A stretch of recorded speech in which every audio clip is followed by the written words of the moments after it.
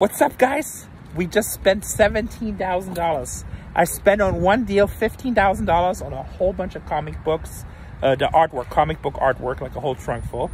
And then we stopped at another friend's, Empire Thrift Store, Ramos in Canada, a good friend of mine. And he had a bunch of great comic books. Show a couple of these. Here's Ghostbuster, the taxi driver Chase wearing, 9.8. Watch out, because the sleeves right there. But you guys. Danger Girl. So we bought this whole box for $2,000. It's a whole box full of graded stuff.